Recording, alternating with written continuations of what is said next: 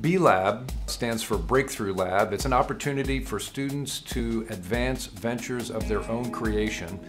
B-Lab kind of instills in you to actually think, what is the business? What are you actually trying to sell? Where do we begin? How do we get this out? We have this idea, where do we go with it? And so Brown has put together this, I think, innovative and fantastic program to allow students to work on those ventures in that fashion. I'm gonna grease the pan so it doesn't get Che is the name of the venture, and Che is a food company which focuses on the healthy snack sector. I heard from a friend on campus about B-Lab, and it seemed like the perfect place to kind of expand on the idea and the perfect way to spend the summer in order to cultivate what we wanted to accomplish with Che. Because of B-Lab, we're beginning to think like business people and like founders of a company. The name of our venture, Akeso, is the name of a Greek deity. She's basically the goddess of the process of healing. So in the physical therapy industry, there's a disconnect. So once you're in the clinic, you do exercises. When you're out of the clinic, you should still be doing exercises. But life gets in the way. Lack of communication is something that we're trying to delve into, something that we want to research more and try to solve. So that's why we're focusing a lot on HEPs, which is the home exercise program. I think B-Lab has been a great resource for us to focus our tumble of ideas. I've never really taken a formal entrepreneurial class or business class, but I've always been really interested in addressing health equity and kind of understanding health disparities from a research side. So it was really a great thing for me to be able to actually work on a project and a business that tries to create a product that is really healthy for you. Also, it's actually taught me to be a better student too, because these things we're learning a lot in B-Lab, but the greatest thing is that we get the opportunity to actually put what we learn into practice.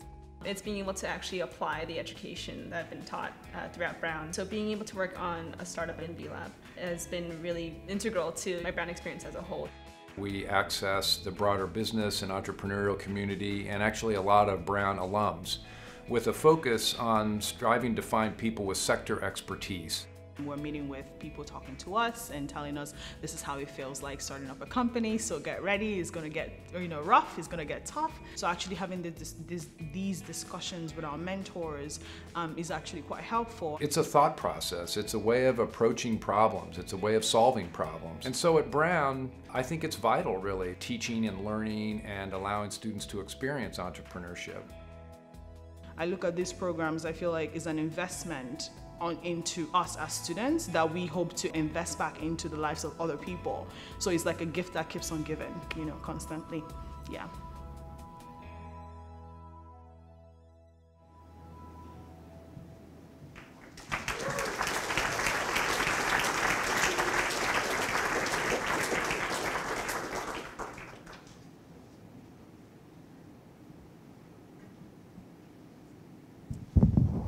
Thank you all so much for coming. We appreciate your enthusiastic response to the opportunity to come and see B-Lab and to see that exciting video. That just came out this morning, and we're very, very proud of our stars. I don't know about you, but it sort of stole all of my main talking points, so I don't really have a lot to say.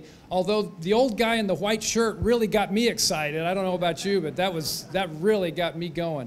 I'm very happy to welcome an institution in entrepreneurship, Baird Hazeltine, right on the front row. Thank you so much for coming, Baird.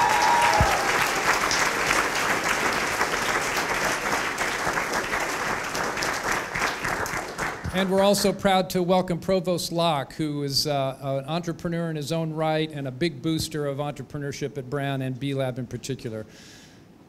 Thank you, Rick.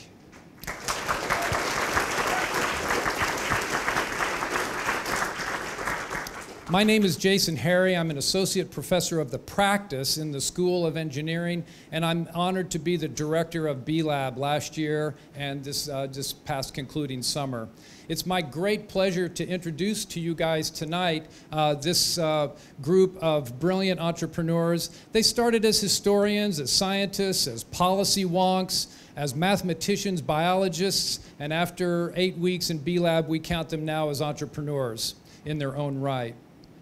You may have seen the description of B-Lab as an immersive 8-week experiential program, and all of that's true, and we're proud of all of those attributes.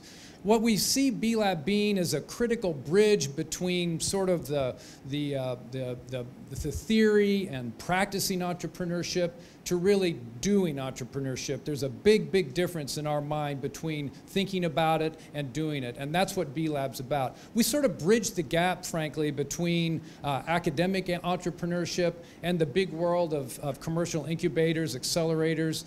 Our goal is to support the ventures as they sort of gain their balance. They've been working on projects sometimes for years before they come into B-Lab, sometimes for weeks and months, and different ones have different preparedness for the B-Lab experience. Some of them are fully balanced on two wheels and proceeding along admirably. Others are a little shaky with the steering wheel, and we sort of trot alongside them to keep them from falling over and skinning their knees. But at the end of B-Lab, they're all really on, they're fully balanced and moving forward in a beautiful, beautiful fashion. The B-Lab mentors are a key part of the B-Lab experience. You saw the students talk about that. And in fact, we had 40+ mentors, advisors, service providers who came in and worked with the students over that time. And we asked one of our lead mentors to come and speak to you tonight about being a B-Lab mentor from the mentor's perspective. I'd like to introduce Deb Mills Schofield. She's a, yep, thank you.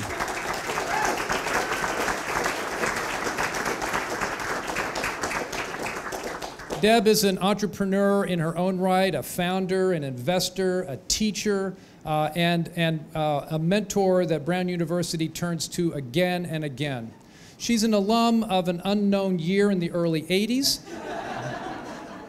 And we're so grateful to you as a representative of all the mentors, many of whom are in the room tonight. So I'm going to turn it over to you. Thank you so much. Thank you, Jason.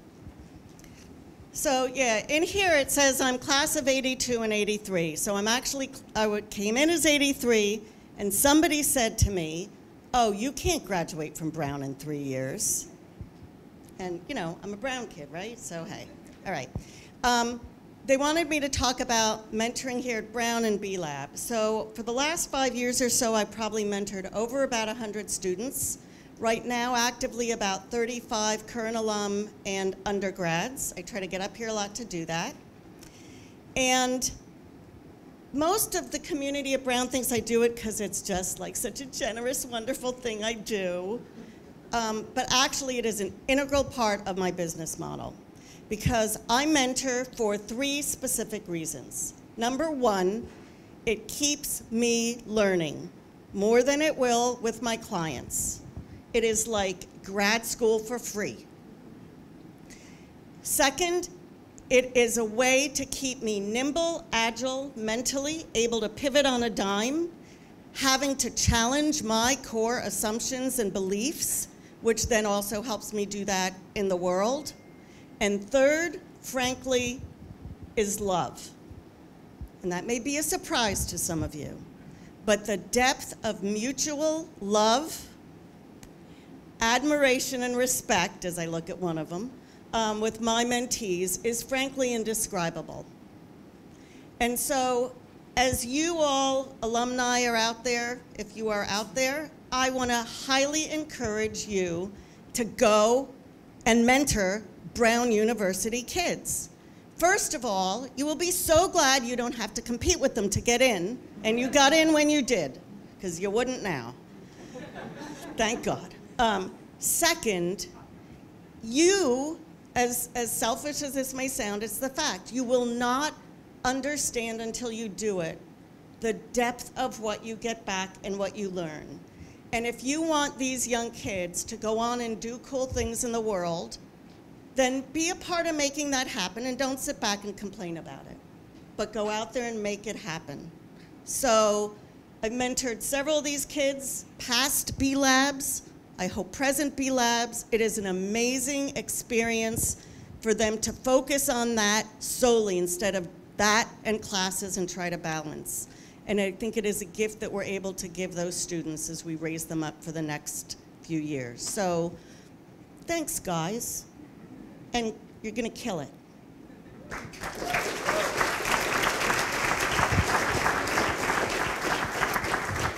Thanks so much, Deb. Really appreciate it. And again, she's a representative really for an amazing array of mentors who help these guys.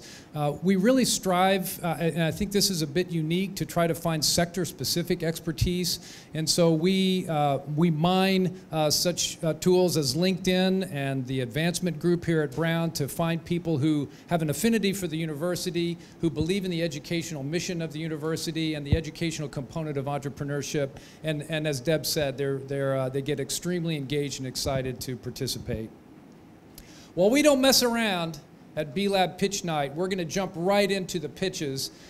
Just to set a little bit of context, these are not what you would consider classic investor pitches. And so they're going to be things that you might, if you've seen investor pitches, they're going to be things that you would expect to see in an investor pitch that you will not see tonight. You won't see hockey stick revenue curves. You won't see deep competitive analysis. You won't see hiring plans. You won't see use of proceeds and all of that kind of stuff. But what you will see is a very clear exposition of a high impact unmet need somewhere in the world, and I mean throughout the world, a clear hypothesis for a solution, and an action plan to carry it forward. So the way this is going to go, we have all of our ventures lined up here. There's going to be a little bit of baton passing of microphones and so forth, so bear with us. We're going to synchronize the video with the folks, and we're just going to power through them. We have 11 ventures tonight. I welcome you to applaud them as they exit, and we're just going to get going. First up is Vishnu. Neurosurgery is the area that Vishnu is working in, and in that enterprise, it's super, super important to be accurate.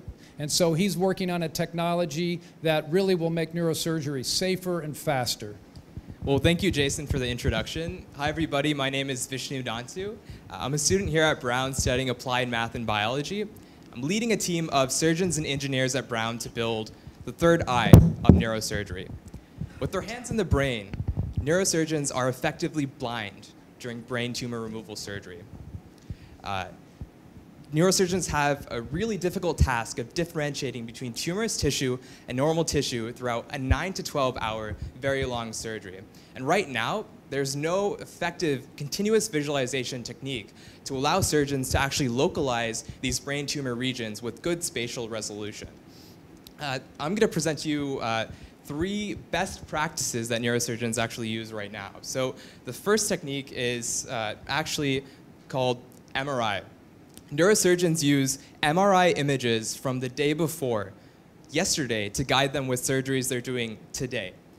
But when they remove the skull and when they're progressing with their surgery, brain matter shifts, and that image from the day before is completely obsolete. Now, the second method is called fluorescence imaging, and neurosurgeons will actually inject a dye to highlight the brain tumor. So the brain tumor will glow, but the problem with this technique is there's no specificity at the boundaries of these tumors. So neurosurgeons still have a difficult time understanding where the tumor region actually ends and where the normal tissue begins. Okay, now I want to prepare you guys for the next technique I'm about to talk about. It'll be kind of shocking for all of you, and neurosurgeons actually prefer this technique to the previous 2 I just mentioned. And I want to give a trigger warning. This concept I'm about to show you is a little graphic. It's called awake brain surgery. So neurosurgeons in some cases actually prefer to keep patients awake throughout a 9 to 12 hour surgery. And let's say the tumor is located in a part of the brain that's involved in motor function. So they'll have the patient actively doing an activity throughout the 9 to 12 hour surgery. In this case, it's strumming a guitar. And when the patient can no longer strum, that's when the neurosurgeon knows he or she has taken too much normal tissue. And this is completely traumatizing for patients. And these are really the 3 best practices that neurosurgeons use to visualize tumor regions with any spatial resolution. And from this, it really exhibits that neurosurgeons are effectively operating blind during surgery. And as they're working on the most important part of the body, the human brain, it's not just nice to have, it's actually essential for them to have a continuously updated visualization system to locate these tumor regions. This is predictive optics. We've built an imaging system along with a proprietary image processing software to first map absolute blood vessel flow and structural properties, and from these properties actually highlight tumor regions via augmented reality. So on the left, this is the first iteration of our product. It consists of a CCD camera along with a laser source that actually propagates 650 nanometer light onto a large field of view within the brain. And on the right, there's an image from our imaging hardware that actually gives neurosurgeons this visualization of absolute blood flow and tumor regions via augmented reality. So we are primarily a software company. There are leading surgical microscope companies and robotics companies such as Leica, Zeiss, and Intuitive Surgical, but we are not competing with them. So we're planning on licensing our hardware to these companies, and this hardware will attach, this imaging hardware will attach to already existing microscopes in surgical ORs. And this hardware will come with the base software of just absolute blood flow visualization. But the bulk of our revenue will actually come from the hospital systems. So hospital systems will pay us for a more advanced image processing software for tumor localization, along with aneurysm localization, and later on epileptic region localization.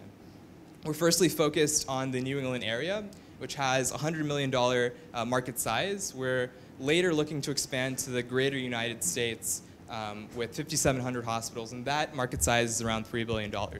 But the great thing about this technology is it's not just limited to neurosurgery. So surgical oncologists can actually use this visualization tool to localize a tumor on your liver. Fetal surgeons can insert this imaging device into a 60 micrometer incision and actually visualize abnormalities with absolute blood flow in a child that has not been born yet. I have a great team of advisors at Brown University. My lead advisor, Dr. Zhongwan Li, is actually in the audience right now. He's given me a lot of inspiration over the last year, and he's given a lot of great support and guidance. I also have a couple of clinical advisors at Rhode Island Hospital who have given me good support. And over the summer, the B-Lab staff, Jason, Liz, have really helped me with the business development of this venture. Now, we're right now focused on animal testing. In the next 3 to 4 months, we're looking to start clinical testing. At that point, we'll be needing a seed round of around $500,000. So I'd love to speak to any of you who are interested after this presentation. Our visualization technology is really the foundation for a concept called autonomous robotic surgery. And this is really exciting for all of us at Predictive Optics. So our visualization tool will allow for an unprecedented amount of data collection during surgery on the structural and molecular properties that are constantly changing. And if we can collect all this data and train neural networks, train robots on the best surgical techniques, best surgical practices that lead to the best outcomes during surgery, we can create the future of autonomous surgery. This technology is the future of surgery. Thank you.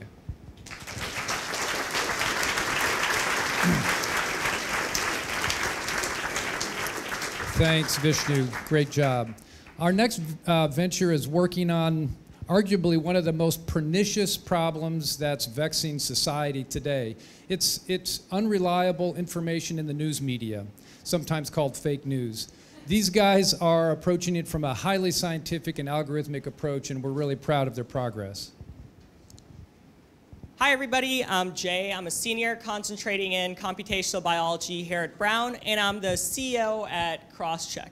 So the problem we're dealing with at Crosscheck is one, like Jason said, I'm sure you're all familiar with, and that is a problem of fake news.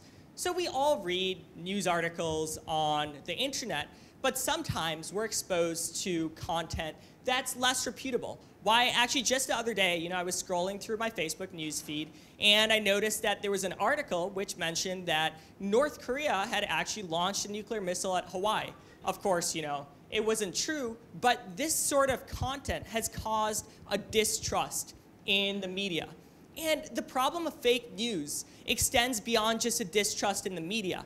It's caused, political mayhem, and it can even alter the course of elections. So we're actually taking an algorithmic approach to solving this problem. So let's say you're on the New York Times, you're reading this article about, the Republicans and they're apparently coming out with a tax plan soon. So Crosscheck is a Chrome extension, and you can see that we assigned this article a score of 97. That means there was a 97% probability that the text of this article matched up with a lot of similar articles published the same day.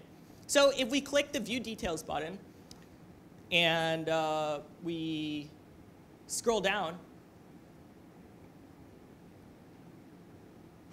we can actually see 14 articles talking about the same exact thing. So now we're going to go to another website. And here we see, Barack Obama's real identity, something I think we're all really enthusiastic about learning about. So, we're scrolling and reading through this article, and what does Crosscheck predict the score for this article is? Let's take a look. So this actually gets a Crosscheck score of 0, which means, I guess, Barack Obama's identity isn't what they thought it was.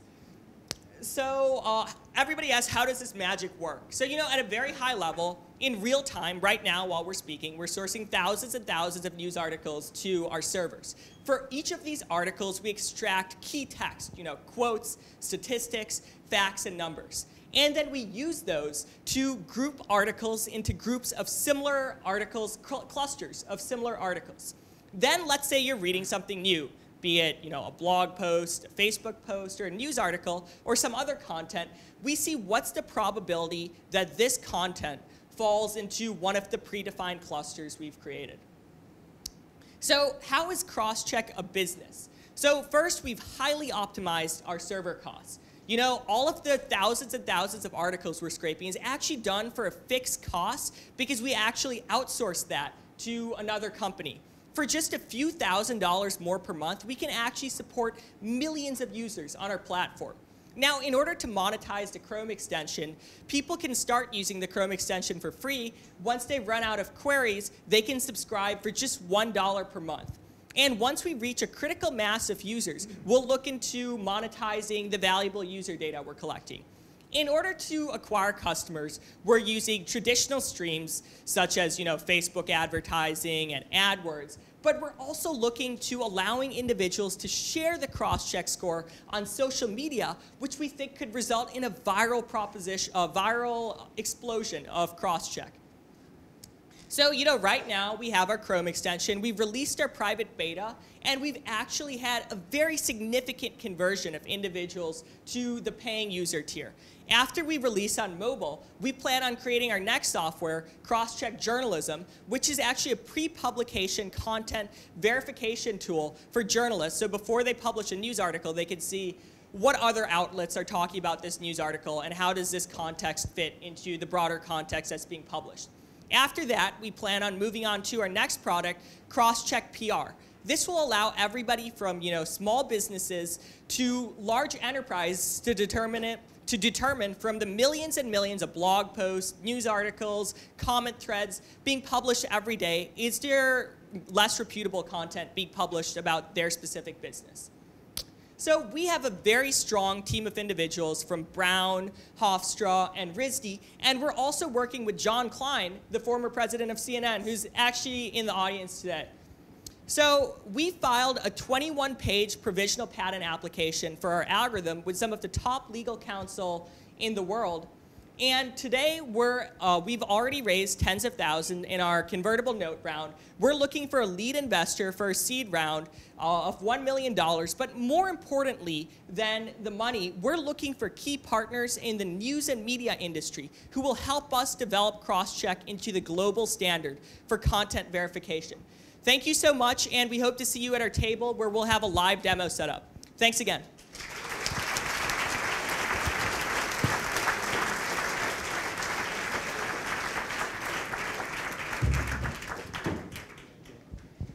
Thanks, Jay.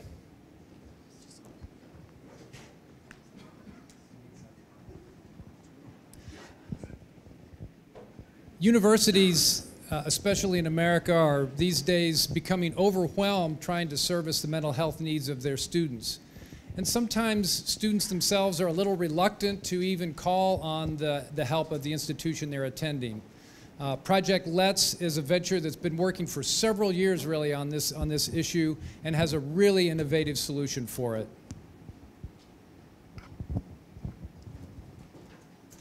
Hi everyone, I'm Stephanie Kaufman. I'm the founder and executive director of Project Let's. I live with OCD and major depressive disorder. I'm a sexual assault survivor as well as a suicide attempt survivor. Hi everyone, my name is Molly Hawes and I'm the Director of Expansion of Project Let's. I also live with OCD as well as ADHD and major depressive disorder.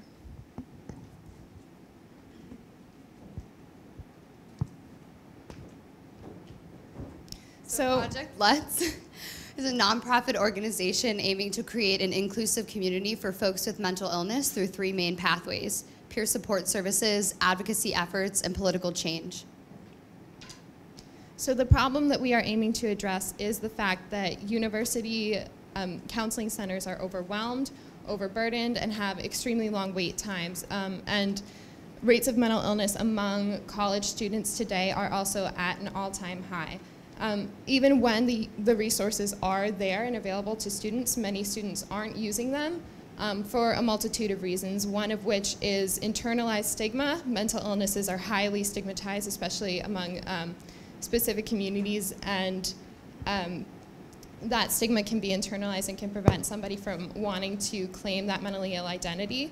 Additionally, there is a general suspicion of the healthcare industry, whether it will actually help students, as well as a mistrust of university resources and fear of being kicked out of school for being mentally ill. Universities also have a unique conflict of interest between supporting students, supporting the community, and supporting their own interest in terms of liability and PR concerns, which led to our 4-year model of the Peer Mental Health Advocate Program, which we call PMHAs. At its core, we train students with lived experience of mental illness, trauma, and disability to provide peer support services.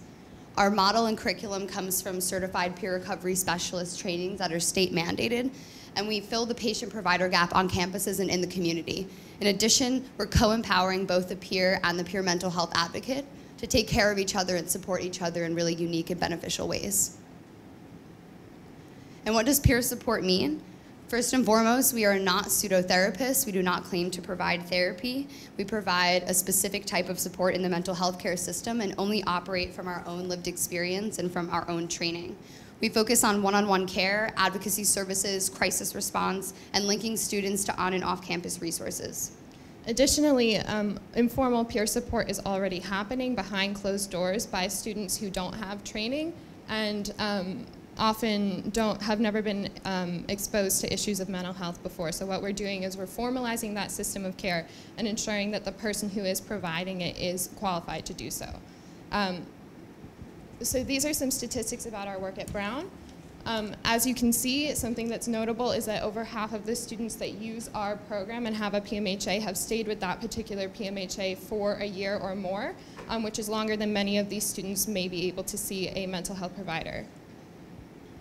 In addition, Project Let's on campus has been the first responder to 3 university crises, including suicides on campus, in which we provided safe spaces for students and the ability for students to congregate and have spaces of healing and discussion. So our core difference is that our model is through the social model of disability, which is championed by the disability community. This stands in comparison to the medical model of disability, which really places mental illness as a pathologized experience within our bodies. But the social model of disability is looking at social and environmental barriers that lead to our experiences as disabled and mentally ill folks. So for example, as a sexual assault survivor, I don't always feel comfortable with the diagnosis of PTSD. How can we say that there's something wrong with me when something wrong has happened to me? And as this slide states, this wasn't built for me. Many of the students we work with have expressed this sentiment. At Brown, we work with many sexual assault survivors who do not wish to or have not been able to seek justice through traditional pathways. These survivors come to PMHAs for support in not just navigating the experience of being a survivor, but the difficulties in navigating a system that is so often set up for their failure and an institution that betrays them.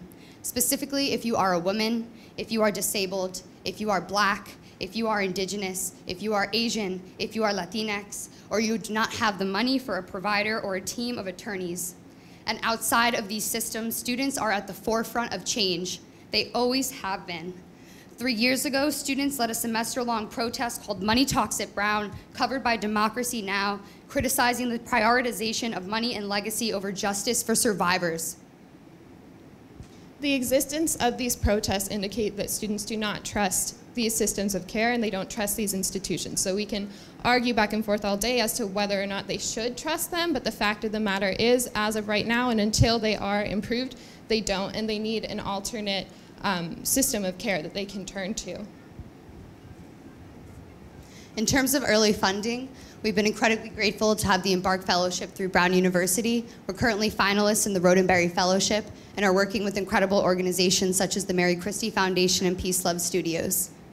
These are also other organizations that we've worked with in the past, including the JED Foundation, the National Alliance on Mental Illness, the Steve Fund, and 7 Cups of Tea, all of which do very unique work in this sphere. But again, we are unique in that we are providing long-term one-on-one peer support services. So as I said earlier, I'm the founder and executive director of Project Let's.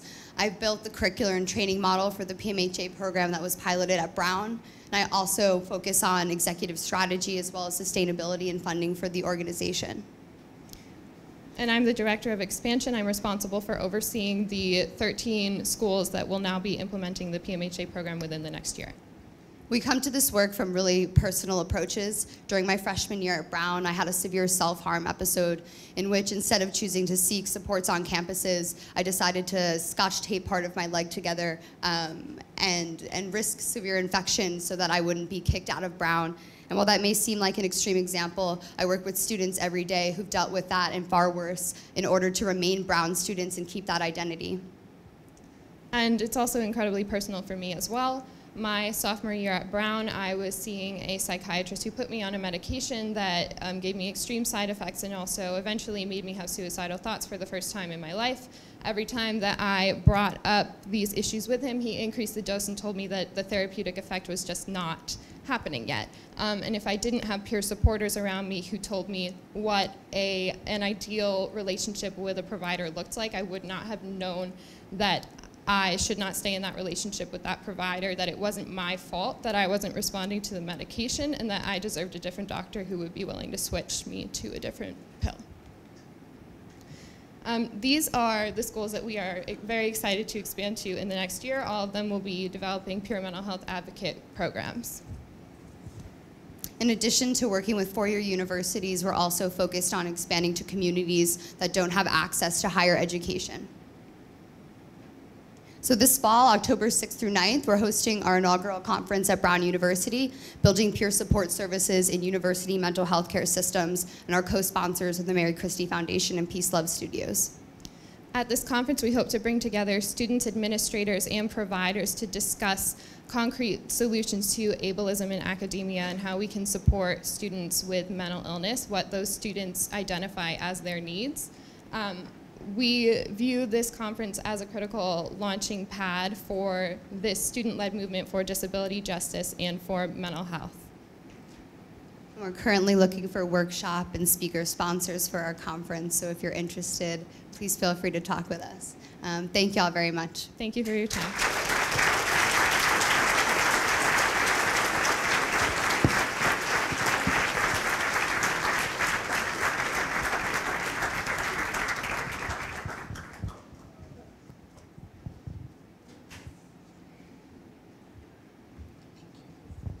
Thanks, guys. Our next venture is Che. You met Joyce in the video, and all I can say is if you think there's no room in the food industry for another product, you're wrong, and you're going to have to race me to their table after the event to taste their wonderful product. Thanks, Joyce. Hi, I'm Joyce in the flesh. I'm a graduate student here at Brown, Biomedical Biotechnology, and I'm here to introduce our startup, Che. Che is a food startup which focuses on the healthy snack sector. And earlier this year, one of our co-founders got diagnosed with anemia, and she was trying to incorporate healthier snacking options into her diet, but she couldn't find any. Just like anemia, there are other health conditions that are tied to poor nutrition. And as a result of these connections, there have been an increasing trend towards healthier eating across all demographics. When we took a look at the snack sector, we realized that there are 3 attributes that snack companies usually go for: low calories, great taste, and high nutrition. But currently, the snack sector has failed to meet these 3 attributes. Usually when you go for high nutrition, you find ancient grains, and they usually lack in taste. And when you go for fruits and vegetables, which are really great tasting, they lack in high nutrients, and they're usually high calorie. And when you go for your sweet snacks, it's usually packed with a lot of calories, and sometimes they have chemical fillers to bring down the calorie content. And Che provides a solution by combining Asian grains with fruits and vegetables to provide a sweet, low-calorie snack. So, in our ingredients, in our recipe, we have healthy ingredients. We have non-traditional ingredients, which means you never find a potato or corn in our products. And we design each flavor bearing in mind the consumer's health and nutritional needs. In our sugar content, for a serving of Che, which is 20 Che treats, you get 2.3 grams of sugar, while for a regular Tate's cookie, you get 9 grams of sugar, and for a serving of Oreo, which are 3 cookies, you get 14 grams of sugar. Now let's take a look at what 2.3 grams of sugar will get you in Oreo and Tate's. You get half an Oreo, you get 2/3 of a Tate cookie, and you get 20 Che treats. With calorie content, we also win because a serving size of Che, which is 20, you get 83 calories. For a serving size of Tate's, you get 210 calories. And for a serving size of Oreo, you get 160 calories.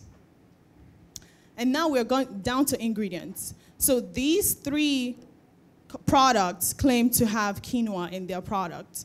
So now we're going to see if that is true. I don't know, a lot of you are familiar with Where's Waldo.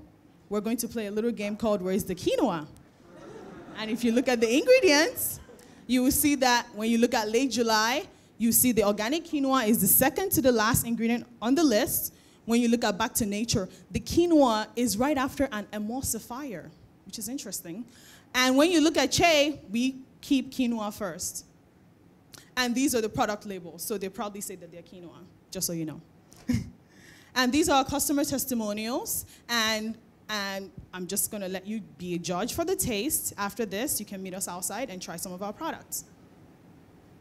For distribution, we already have 2 sales agreements with Eastside Mart and Coffee Exchange. We're trying to start local so we can build our base and then go up from there.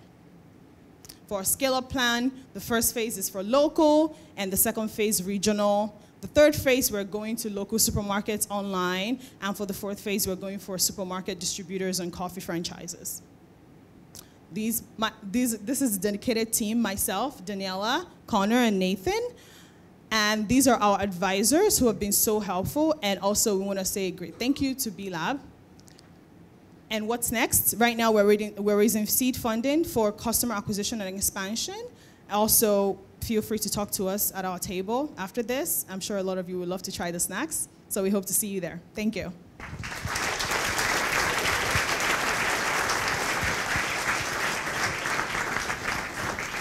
Thanks, Joyce. The next venture is working in the realm of virtual reality. It's a technology that seems to always get about ready to go. It's really starting to take off now, but there are some critical technological missing links that these guys are trying to solve. All right. Thanks, Jason, for that. And thank you to all of you for being here today.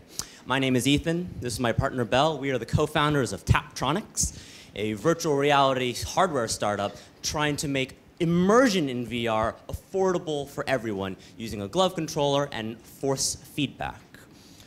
So VR has been a cornerstone of science fiction for decades. Think of the holodeck from Star Trek, the Matrix from The Matrix, a hyper-realistic computer-generated environment where you can go anywhere, do anything, be anyone. And this setup here is the closest thing we have today to that, where the screen and the sounds are so realistic that you can feel really immersed in a virtual environment. And for those kinds of things, works pretty well. But the problem is here. Once you're in that environment, that virtual reality, you're supposed to get sucked in. The only way you can interact with it is with these controllers, a stick with some buttons on it. Now, this works okay if you want to pick up some objects in a game or shoot a gun or swing a sword. But let's say you want to control the movement of a basketball or play the piano. In order to do these things realistically, you have to have a detailed control, a detailed feedback that these standard controllers just can't provide. The vibrational feedback that they give, it doesn't really hold up to having an object in your hand, closing it around and feeling that object push back on you. Talk a little more about how we're going to try and we're turning this idea, this dream, into more of a concrete thing. I'll pass it off to my partner, Belle, here. Hi, everyone. So we have went around and talked to more than 50 VR users around Providence and in Boston. And we have confirmed that they want better immersion of VR. But the problem is alternative glove controller are too expensive. Look at this number. At button controller, you have something that's cost around $100. But moving up, you have vibration feedback glove, which costs $600 to $1,200. And look up again at force feedback glove controller, it's $12,000. Who could afford that? So we have got some insight about why these glove controllers are so expensive. So if you look at this graph between realism and cost, button controller is at the bottom left of the graph. So it's not realistic, but the cost of making it is low.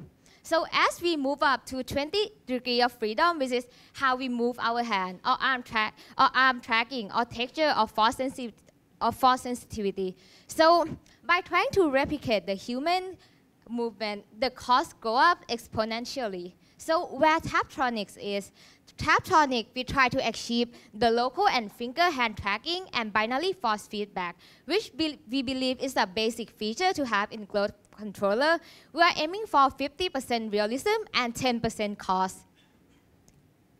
So right now we have a video of our prototype that Ethan made. So you see that as Ethan moves finger around, the VR hand move accordingly. And as he grabs the object, you see that the motor move and the string will pull back his finger and offering force feedback.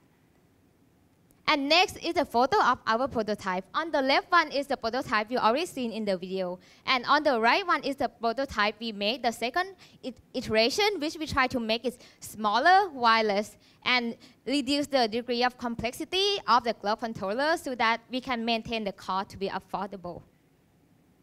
So who's our customer? Our customer is VR users who are frustrated with the lack of immersiveness of VR, and VR designer who's looking for a new tool to create a content. So our market size, according to Greenlight VR market report, the market size this year is at $7.2 billion. This includes both hardware and software. However, when we look into the number of hardware, which is HTC Oculus and HTC Soul, we see that the number of VR accessory market is about $210 million. But many experts agree that within the next 3 years, the market of VR will grow so high, and the market of VR accessory will go up to $1.3 billion in 2020. So our team includes me. So I am a recent graduate from Innovation Management and Entrepreneurship program at Brown with a background in business development. And Ethan, he's experienced in building countless prototypes and building a hand prosthetic. Our advisor includes Benjamin Resnick. He's currently an AR designer at IBM. And Anthony Marshalla, he has more than 10 years experience in building a hardware product. And our business advisor include Jason Harry and Matt Pillar. Both of them has extensive experience in coaching many startups. So after 4 months of hard work in B-Lab, we have identified that there's a big opportunity in the VR market. However, we also come across many challenges in the VR industry. We came across a lot of technical challenges, and this is a very crowded market. Everybody, Facebook, Microsoft are aiming to jump into this market. So we are looking to talk to experts in the industry. So if any one of you would like to share the insight in the industry, please come to us at the event. And also, lastly, we want to thank you, B-Lab, and VR community in Boston, in Providence, and Ashbound, including Tom O'Dell, who gave us a lot of feedback for the project. Thank you so much.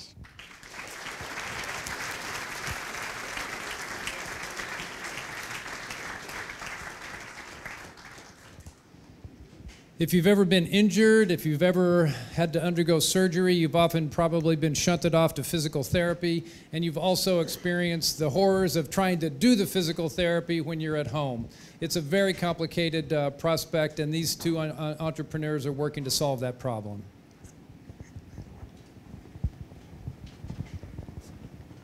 Thank you, Jason, for that, and thank you, everyone, for coming out. Is it? Okay. Hi, I'm Jillian. I'm Lauren. And we are Akeso, a digital health startup empowering the Physical Therapeutic Alliance. So both Lauren and I are athletes, and as a result, we went through many years of physical therapy during high school. And one of the most important parts of physical therapy is the at-home exercises, or HEPs. These are basically the homework assignments that therapists give to patients in order to encourage a more 24/7 healing process. They produce longer-lasting results and ensure a faster process.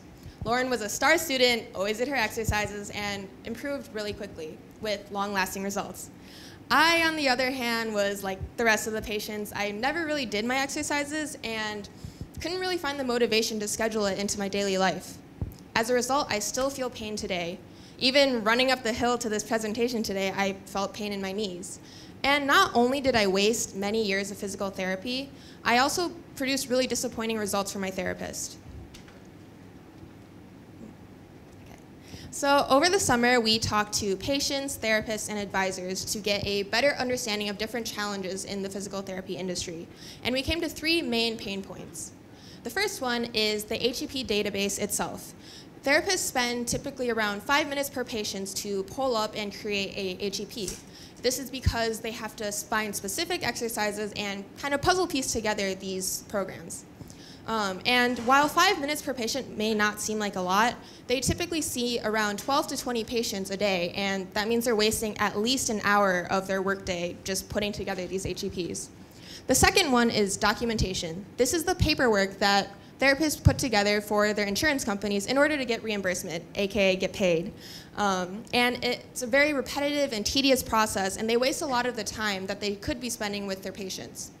The last one is patient compliance. So again, patients like me who don't do their exercises. If you think about it like this, patients go in for around 3 hours of sessions per week. What about the rest of the time? If they're not spending at least some portion of their time at home working on their exercises, then they're losing a lot of progress and not producing long-lasting results. And just to give a better representation, this is the current industry standard for HEPs. So after therapists go through the hassle of actually putting together these exercises, patients are given these really confusing and hard to navigate worksheets. They're kind of like origami instructions. I have no idea what the guy in the lower right is trying to tell me to do.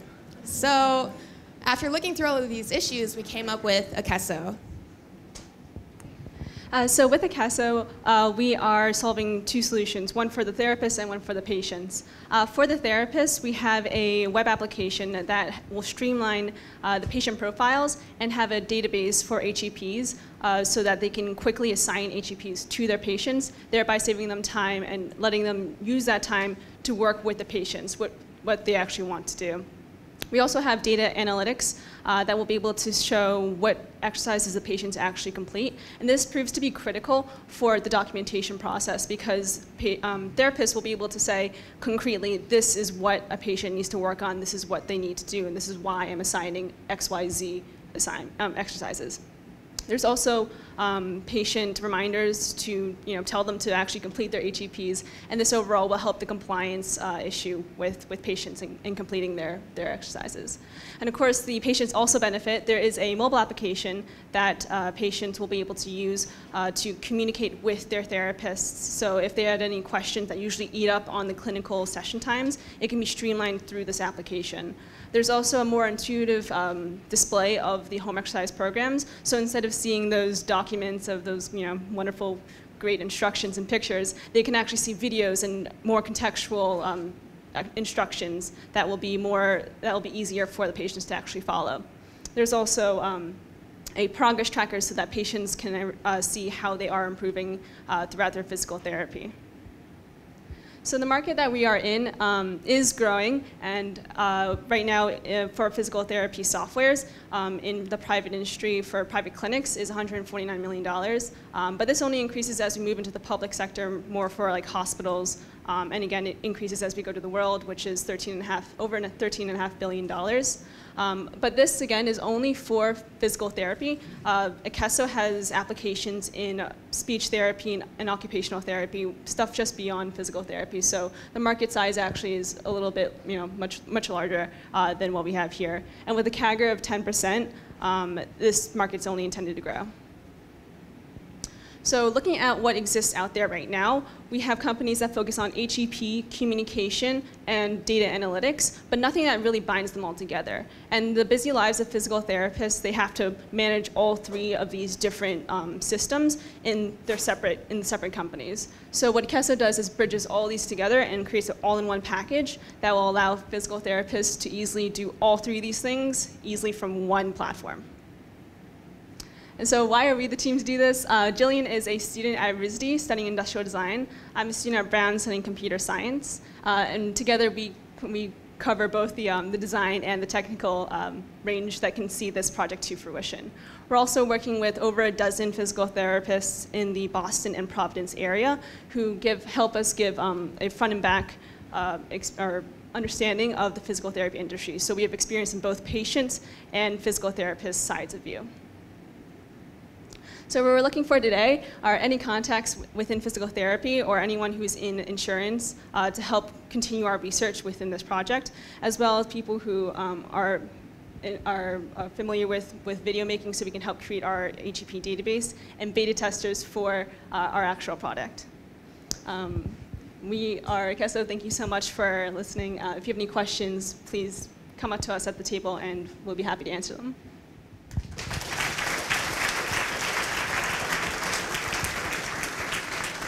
Thanks, guys. The next venture is another medical technology. You would think that when patients are in the hospital, there's a one-way track to getting better. But all too often it happens that they actually can significantly and suddenly deteriorate.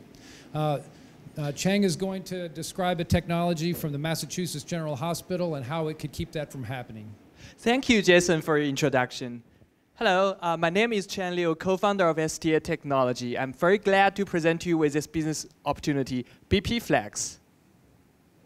The problem we are trying to solve is for patients in hospital. Too often, they fall into serious deteriorations that may lead to a transfer to ICU or even a death. And 40% of these deteriorations, according to studies, are caused by care personnel's missing important clinical events, such as showing up here, such as sepsis, acute hypo and hypertension, acute cardiac events. And the reason why we missed these important events is because the key identifier, the blood pressure, is only measured intermittently. There are currently ways to measure blood pressure. The blood pressure cuff, I believe everyone is familiar with it, but it's impractical to detect adverse events because it's intermittent. And on the other hand, the arterial catheter, which is accurate and it does continuous measurement. However, because it's invasive, it's too expensive to be deployed in such departments, and it brings in rare but serious complications. Here is our solution, BP Flex, a device that's wearable and allows non-invasive, continuous ambulatory blood pressure monitoring with the same arterial waveform quality as the invasive A-line. And this allows physicians to collect data of your blood pressure during physical therapy and daily activities. And with data connected to the hospital's backend system, the nurses will be alerted if something happens and some action is required. To demonstrate how powerful our core technology is, I would like to compare it to the data from invasive arterial catheter.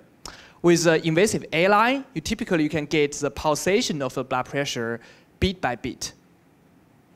And we can get the same level of data quality with our non-invasive technology, superficial temporary artery tonometry, which is measure the pressure here. You can feel the pulsation even with your finger. And another aspect is we can capture the influence of your daily activities on the blood pressure when the subject is moving around. Our goal is to create a solution that's low cost enough to be deployed in every hospital beds in the US, in the medical surgical units and step-down units. And there are 800,000 of this in hospital beds. And we think this is going to benefit 40 million patients annually in the US. We have achieved functional prototypes in our lab, and it's accurate. We have attracted a lot of industry interest. BOSE and Analog Devices are our partners for early development and product design. We also presented this prototype to NIH, to Harvard Med School, and to Brown ER and get some good testimonials. Also, we are proud to announce that we are PulseSat Mass Challenge alumni, top 30 ventures from the 450 applicants worldwide. Here's our brilliant team. Our team is led by Dr. Quan Zhang, who is the director of Mass General Hospital Neurosystem Group. He has over 20 years of experience designing medical devices and algorithms. Our CEO Ning is a brilliant BME engineer, and I'm Chang. I just graduated from Brown's chemistry PhD program with secondary masters in Prime. Yes. And we believe the future of blood pressure monitoring is continuous, non-invasive, ambulatory, and we are the right team to make it happen. And we're glad to talk to you after the event. Thank you.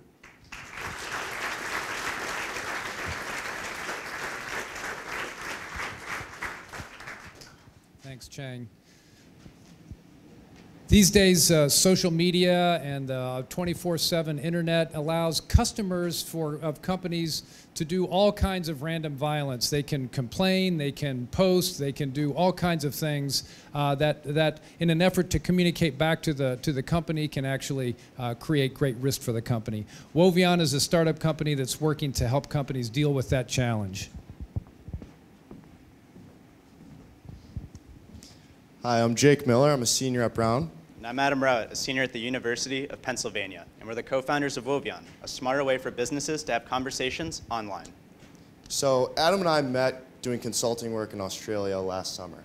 And what we did is we went to small and medium-sized businesses that were struggling to find new customers. And we gave them new digital strategies, such as social media, digital advertisement, and SEO. We found, though, is no matter how good of a job we did with them, there was still something missing. There was still a problem. Picture Dave's Deals, an e-commerce company. They have a great team, a great supply chain. Their pricing is way below anyone else in the industry. But no matter how many consulting teams they hire or softwares they try, customer loyalty still seems to be a big problem. We come in and we find that Dave's Deals has data fragmentation problems. They're not getting back to customers very fast, and the responses they do give aren't horribly personal. It's killing their bottom line.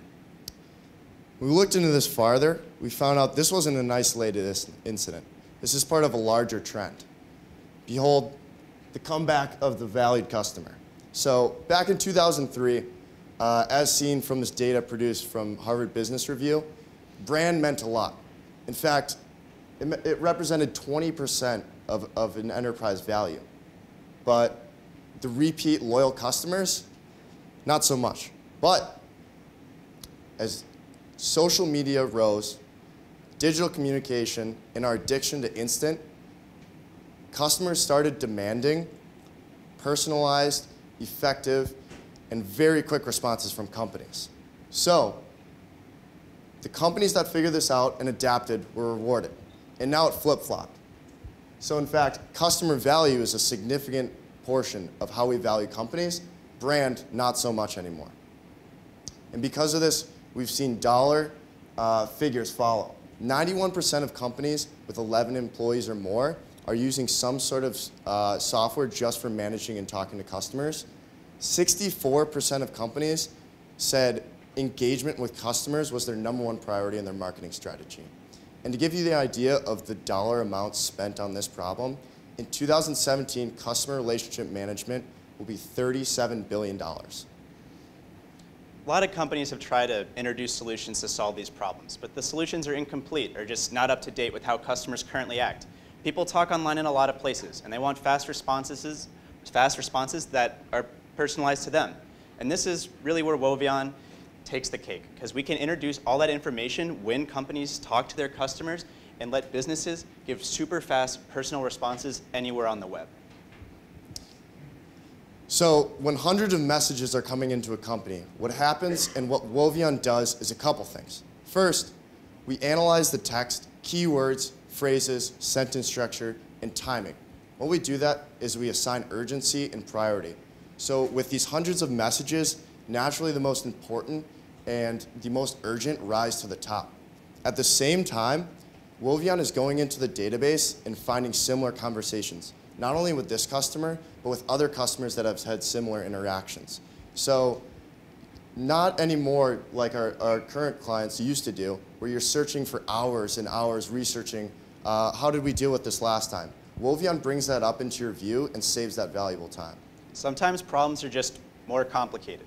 Let's go into one of our clients, Progress Claim. They do legal paperwork. Dozens of people may interact with a given document and dozens more in the future. It's important for them to know when, where, and why someone interacted with something, and if they're going to need more data. Wovian takes care of all these problems. It gives them the views to see when people collaborated with it, why they did, and they can add new data sources in with just a few clicks. To build on this more, this is some work we actually did with Progress Claim. You can see that in addition to our workflow approach, we also have a UI UX first approach. While most CRM tools and other softwares are really complicated to use, conversations appear as simple cards, the same way you'd interact with a Facebook post. Anyone can get online and immediately start talking to their customers. You can also see with the conversations on the left, the data and where that data came from is all automatically paired on the right. So agents never have to leave the same view to give a personal and fast response to a customer. So we knew from the start we needed a solid core team to start this. So we have David Din, who has years and years of experience starting companies. He started and exited multiple. And we're really excited about a new CTO we brought on board, a computer science PhD with years of CTO experience in fast growing tech companies. We knew that an all-star team wasn't going to be good enough. We also needed a great advising team. And that's why we've paired up with people like Dennis Chan with over 13 years of natural language experience, Jimmy He, who architected the network at Riot Games, that's League of Legends if you guys don't know, and David Smith, one of the largest distributors in the Asia-Pacific region. We rounded this out with Ryan Benici, the Senior Director of Global Marketing at HubSpot, and before that, Salesforce, to help position our product. This team and these advisors helped us get over $10,000 of grants in our home turfs of Penn and Brown, and after that, close a seed round with institutional backing from Rough Draft Ventures, backed by General Catalyst and angel investors. Since we launched our private beta with our 10 initial users, we've been iterating and making the product ever since. But looking forward to our public launch in October, we're looking for three main things. Development talent, we're always looking to work with the brightest that are passionate about this problem. Distribution partners, we want this core technology in the hands of as many people as possible to keep strengthening it. And funding, we're looking to close a $500,000 angel round in the next 2 months. And anyone interested with more questions, please come up to us and talk. We'd love to hear from you. Thank you.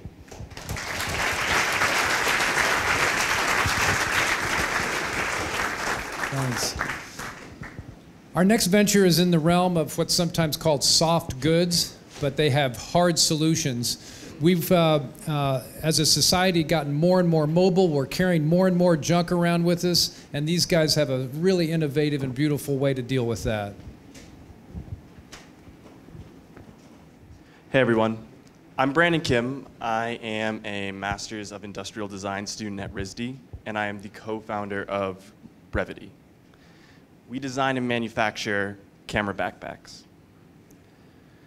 So my brother approached me, and he was looking for a camera backpack, but he couldn't find one that didn't make him look like a dork or made him look like he was carrying $5,000 worth of stuff.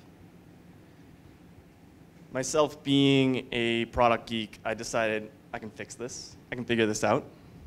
So I dove in, and what I ended up finding was that there was actually a lot of people like Dylan who were looking for a bag with utility and that just looked nice. So I went to my local thrift store and I bought a sewing machine, and I began tearing up old backpacks and putting together new backpacks. And what I found was that the best design was this removable protective insert. It allows for our backpacks to go from a normal backpack and turn into a camera backpack. Our customers also liked it. We loved making great products, but what we realized is that we had to turn this into a business. When we started looking into it, what we found was that it was actually a pretty big market with a lot of passionate people within it. So we launched on Kickstarter, and we raised over $38,000. And then we raised an additional $28,000 in various pitch competitions. And this allowed for us to fund our first backpack on the left. But our customers started reaching out to us and asking, we want more styles. We like what you're doing. So we launched the rucksack in the middle and the roll top on the right. All three feature the same removable insert system. And that insert is interchangeable between all three backpacks, creating repeat customers. We sell direct to customers via our website. We've sold thousands of bags worldwide. But let me tell you guys how we actually make money. So, as I said before, we sell direct to consumer on our website. We have about 74% margins. And later this year, we'll be moving into wholesale. We're looking to scale, basically. Even though we'll be taking a hit to our margins, losing a few points, we'll be selling to new customers in new markets, and we'll be saving with the volume. We have over 50,000 followers on various social media, and we have a large listserv, which acts as a very steady stream of revenue. We've also been featured in many notable publications such as USA Today and Gizmodo. As a young company, we also rank on the first page of Google for many important search terms, right up against the big guys. This is a very steady stream of revenue here. So this is the team behind Brevity, and we're a really close team. And by close, I mean we're brothers. What we found actually was that all three of us brought the various components required for a business. So I'm Brandon. I love product, and that's what I do. Dylan, my brother in the middle, hugging the backpack, does sales and marketing. And the handsome guy on the right is Elliot, who's the business brains behind this all. But even with how close we all are, we couldn't do this without the expertise and experience of other individuals. So we've focused on putting together a very strong mentorship team. For example, we have Luke Sherwin of Casper, who is also a very proud Brown alum. So where are we now and where are we going? Last year, we did $230,000 in revenue. This year, we are projected to do over $800,000 in revenue. That's a lot of backpacks. On Tuesday, we launched the Hadley Collection. It's geared at photographers and the urban commuter. If any of you or your friends are photographers or urban commuters, feel free to check it out on Kickstarter. If not, but you've scaled up a consumer brand, I would love to chat with you afterwards. Thank you.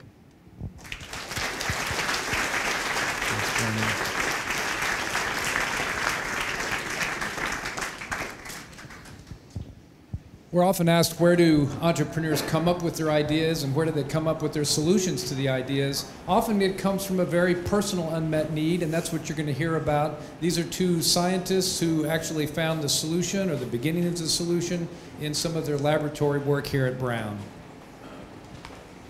Thank you. Hello, we are Alethea. We are a biotechnology startup company currently in the research and development phases of a treatment for menstrual pain. Women have a lot to offer, and here at Alethea, we believe they should not be held back by something they cannot control.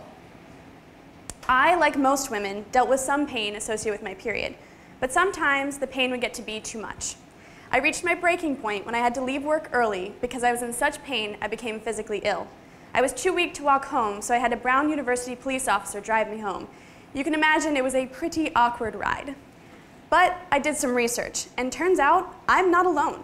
Up to 25% of women deal with pain so high, it interferes with their daily activity. To put this on a larger scale, that's $2 billion lost in productivity for women not being able to show up to work or not being able to perform at their highest because they're in pain. And when women are faced with this pain, they only have a limited number of options. They could take the homeopathic route, but that simply isn't sufficient for the majority of women. Instead, they're forced to resort to taking over-the-counter orally delivered pain medications, such as Advil or Aleve. These medications work by entering through the stomach, being metabolized by the liver, and reaching the intestines, where they eventually travel throughout the bloodstream and target the site of pain. The problem is, however, that it can take up to 2 hours to be fully effective. But to get a better idea of how women do use these medications during their cycles, we conducted research of their use behaviors. And surprisingly, we found that 23% of women take more than the recommended dose of these medications. This is problematic because it leaves them particularly susceptible to negative side effects, such as stomach upset, ulceration, and even liver damage. You would think that taking more than the recommended dose of these pain medications would solve the problem, but for some women, they still need to go to their doctors to be prescribed something more serious. Commonly known, in the United States, 11.2 million women are on oral contraceptives, or the pill. But what is less commonly known is that 3.5 million of these women cite menstrual pain as one of the reasons that they take the pill. Shockingly, 1 million women in the United States cite period pain as the only reason that they take this medication. It seems ridiculous that women are turning to such a nuclear option and pumping their bodies full of hormones simply to deal with period pain. A lot of gynecologists and OBGYNs do not like prescribing the pill to deal with pain, mainly because that's not its intended purpose. One such notable gynecologist and author stated this would be similar to a mechanic placing a piece of duct tape on your car. It's a Band-Aid over the problem, but not actually fixing it. Our solution works in conjunction with a menstrual cup. A menstrual cup is a silicone cup that collects menstrual blood instead of absorbing it. It's used similarly as a tampon, but with none of the negative effects that tampons introduce, such as microvaginal tears, toxic shock syndrome. In addition, tampons contain RAN and dioxin, which are known carcinogens. By utilizing the cup, we are offering women the most ecologically and biologically friendly option out there. Using this, we can transvaginally deliver the drug right to the site of action, decreasing the time that the woman has to wait for relief. In addition, because we bypass the liver, we only have to use 1/3 of the drug that you would typically take orally, decreasing any negative effects from the drugs themselves. And so we'd like to reiterate again where we are and where we're going. As mentioned, we are in the R&D stages of developing this product. We have a preliminary prototype and a working regulatory strategy. We're currently working on developing proof of concept sufficient enough that we can protect our intellectual property prior to going out and seeking partnerships with larger business industry giants that have the experience and the resources that can take this project to the next level.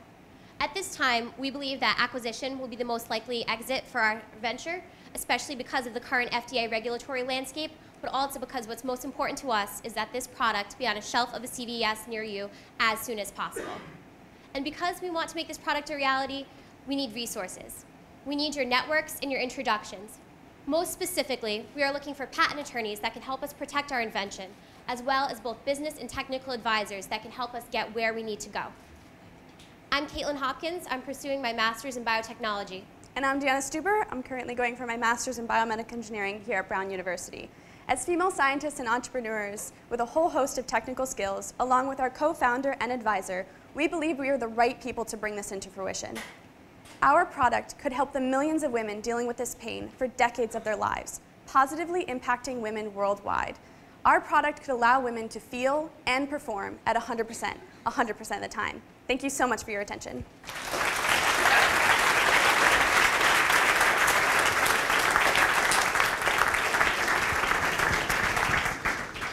We've come to our final exciting venture pitch for B-Lab 2017.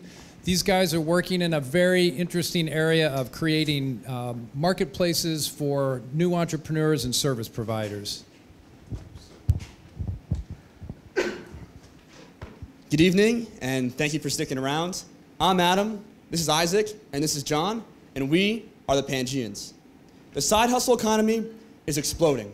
More and more Americans are becoming reliant on side jobs or side hustles as their own in order to make ends meet and find fulfillment in their lives. Already, more than 44 million Americans work outside their typical 9-to-5. This is nearly 30% of the workforce. Among millennials, this number is even higher, at 40% having a self-identified side hustle. So why is this? A recent study conducted at Oxford University found that nearly 50% of the US workforce, these are people working everything from transportation to manufacturing to office jobs, are at risk of losing their jobs due to automation. The 40-hour work week is dying. There is a need for individuals seeking income and impact to have effective tools to promote their offerings in their local community. The current peer-to-peer service market simply isn't built for the multidimensional needs and lives people live. Craigslist, which is the most open platform available, is clunky and anonymous, leaving you with no real idea who or what you're dealing with. On the other hand, platforms such as Uber or Postmates or TaskRabbit dictate what you do, how you do it, and how much you charge. They limit the innovation and creativity of hardworking people. What if you don't want to drive a car? What if you don't want to put together IKEA furniture? Building an open platform that incentivizes individuals to create and innovate as they see fit will solve infinitely more problems than any prepackaged solution. And this is why we built Pangea. We've provided the tools for any individual to connect with their local community and discover what everyone around them has to offer. Each user can negotiate the terms of each transaction, pay and get paid in-app, and establish a reputation through our rating and review system. We split up our app into 3 main public feeds, one for services, one for goods, and if you can't find what you're looking for, we have one for requests. Although elements of Pangea exist on other platforms, to replicate what we're doing, you would need something like 30 specialized apps on your iPhone. No one else has combined a high-fidelity marketplace with a social network designed to facilitate personal connections. We're proud of what we built, and we're really excited to bring what we have to market. Now, we know starting a new marketplace is not going to be easy, especially if we were to market it to everyone, everywhere. To make this problem more manageable, we decided to focus in on highly interconnected, underemployed, and highly skilled communities, college campuses. The National Center for Education Statistics found that 86% of US undergrads are on some form of financial aid. These are individuals who could really use some extra income. On top of this, our own Pangea study revealed that 84% of undergrads are underemployed, meaning they have at least one marketable skill that simply lacks an accessible marketplace. As a recent graduate myself, I know how difficult it is to find a part-time job that fits with a student's hectic schedule, is rewarding, and is aligned with an individual's own interests. Our official launch will be at Brown, RISD, and Johnson Wales campuses this September. Once we've iterated, polished our product, and gained traction, we plan on expanding to colleges throughout Rhode Island come spring semester and continue to expand to targeted colleges across the nation come the next academic year. There are 20.5 million college students in the US. For now, we are targeting just over 300,000 of them at these 20 schools and believe we could get over 50,000 students buying, selling, and engaging on our platform by the end of this 18-month launch plan. Initially, our revenue comes from a 10% commission that we take on the provider side of the transaction. We'll then roll out premium tools for providers such as an enhanced profile or an enhanced post, or expanding your radius of visibility. Down the road, we'll have incredibly valuable data analytics regarding people's direct buying patterns that we will leverage to our in-house and third-party advertising plans. This team is built from 100% heart and grit. It's been 2+ years since I first showed a business plan to Adam. He brought John to the equation, and we created Pangea. We've been bootstrapping and hustling ever since, doing whatever we can to make this a reality. John is the technical mind, has built Pangea almost single-handedly. Adam is the business mind, truly loves him some numbers, and myself have been working on bringing Pangea to reality almost longer than it's appropriate to admit. Starting tonight, we will be raising $500,000 to enable us to execute on our 18-month plan. We aim to get over 50,000 users, of them 12,000 offering some kind of service. We predict that by the end of this period, we will have over $400,000 transacted on Pangea a month. Our team is motivated and driven by the fact that we recognize the world is changing rapidly, and those changes will have human consequences. Trends such as automation will cause wide-scale job displacement and a growing lack of face-to-face interaction. We need to adapt. To get ahead of these trends, Pangea will enable self-employment, inspire innovation and entrepreneurship, and facilitate connections that go beyond just a transaction. We are the Pangeans, and we go live on the App Store tomorrow. If you'd like to be a part of this journey, come talk to us. Thank you.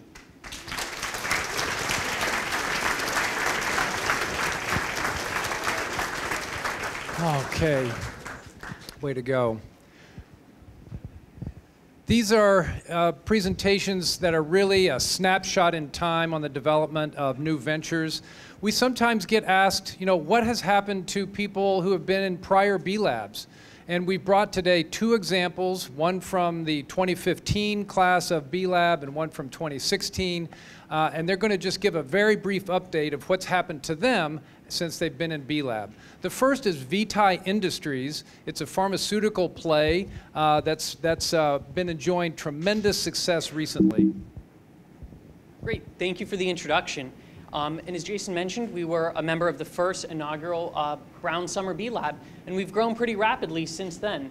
And so we build technology that automates the production of customized prescriptions for patients. One way is gonna, there we go. Currently, prescriptions and most prescription medicines are one or a few size fits all. You get prescribed a pill by the doctor, you go to your local CVS or other pharmacy, and they pull it out of a bottle on the shelf.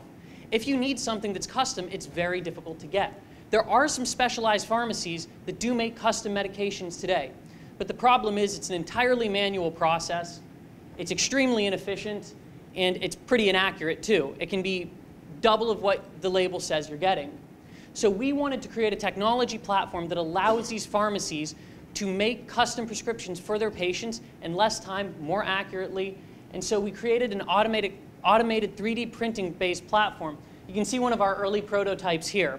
And so we used existing 3D printer technology, and we innovated on the polymer chemistry and on the software and on some new technology within the printer to ensure that every patient will get a tablet from our device, or a soft chew, or a gummy even. We can even print custom gummies for kids, or if anybody would prefer their prescriptions as gummies, we can do that too. And so B-Lab was instrumental in getting us some of our initial mentors and helping us build our team. Danny, who I see in the back here tonight, is one of our earliest mentors and advisors to the company. Thorne Sparkman of Slater Fund is one of our early investors as well, and also another mentor from B-Lab who we still speak with on basically a monthly basis is Annette Tonti. So our team is largely built from Brown, and Janine, our co-founders from Harvard, but we give her a break for that one. Because we have, in addition to me, I graduated in 2015 with a degree in biomedical engineering. We also have 2 PhD chemists from Brown. We're actually bringing on our 3rd PhD chemist in just a few weeks in mid-October, again, a PhD chemist from Brown. And so we bring together expertise across chemistry, business, and computer science to help build this platform and make it a reality. So to this date, we've raised over $2 million in venture capital. We've also are sponsoring studies at Rhode Island Hospital that deal with precision dosing. Our most recent round was closed just about a month ago and was led by Lair Capital.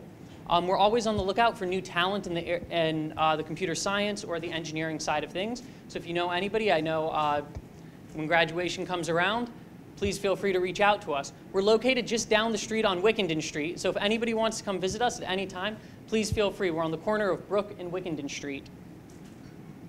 And so again, if you need help with anything or want to learn a little bit about the experience of starting a company out of Brown, please feel free to reach out to us. We're always happy to chat.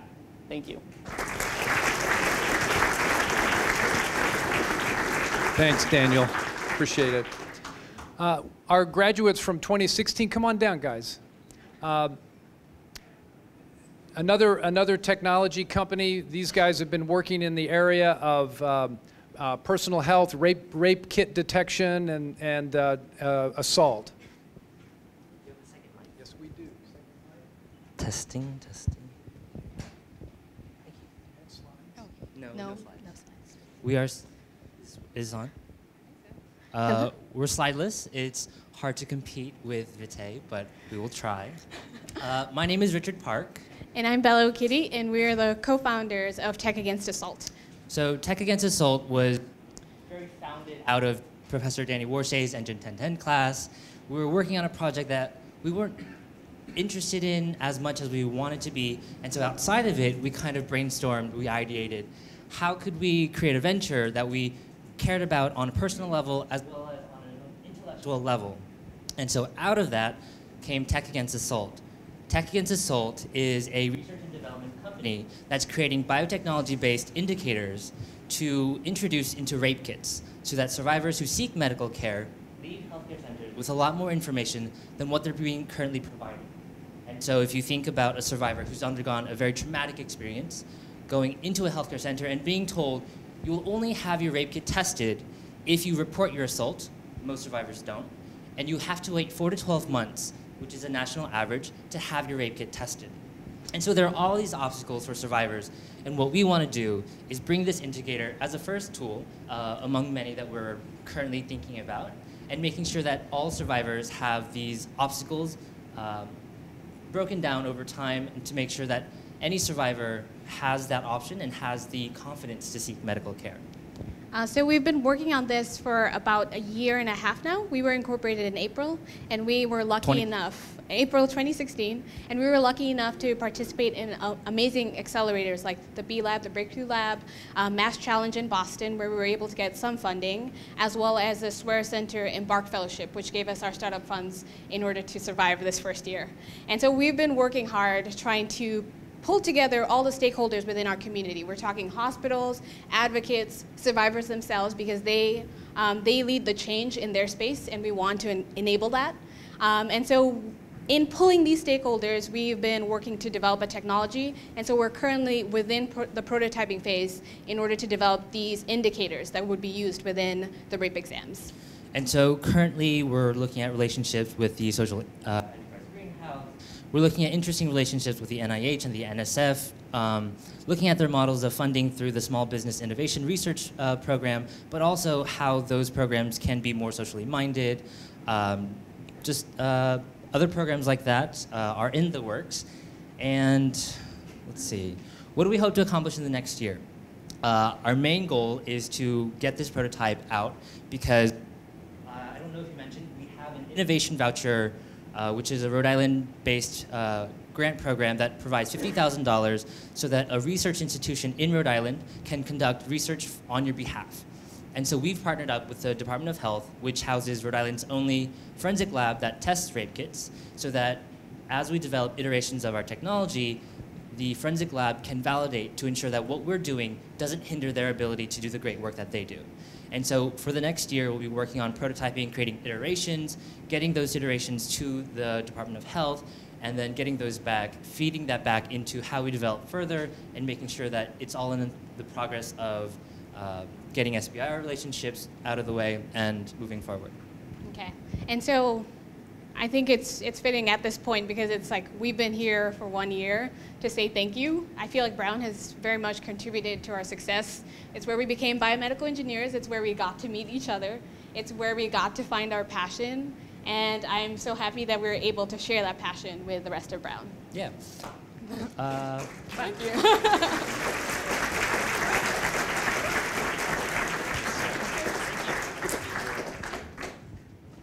We are almost done, you guys. You've been staring at this logo all evening long, and it's there because we wanted to emphasize that the Breakthrough Lab is a program within the Jonathan M. Nelson Center for Entrepreneurship. And I want to introduce my good friend, Danny Warshay. He's the executive director of the center. He's going to say just a few words. As he comes down, however, I want to acknowledge that without the help of our other Nelson Center staff, Jonas Clark and Liz Malone, both of whom just booked out the back of the room to get set up for the reception. But I can't express my gratitude enough for those guys, and I'm sure you guys agree that they're just fantastic. So Danny?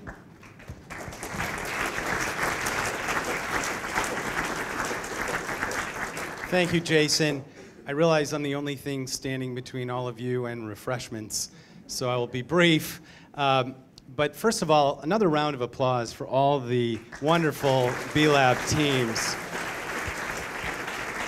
That is not easy, and I can see you're breathing a sigh of relief, but I know how much effort and diligence and tenacity went into those wonderful presentations. So really, job excellently done.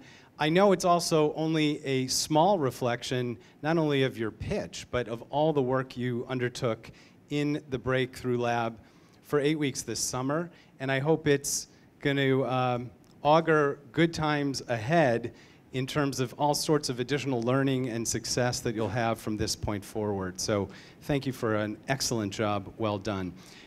Just show me your hand if this is your first event organized by the Nelson Center for Entrepreneurship. Yeah.